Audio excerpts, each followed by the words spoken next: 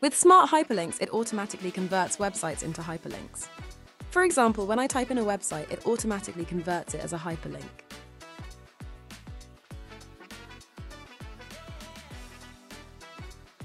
If you go into your settings and then preferences, you can change the color and customize different types of hyperlinks.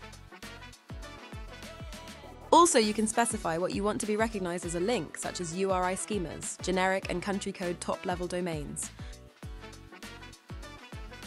Here you can see the color has changed.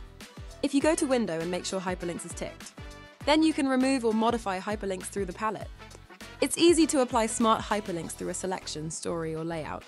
You can even remove the link from your layout.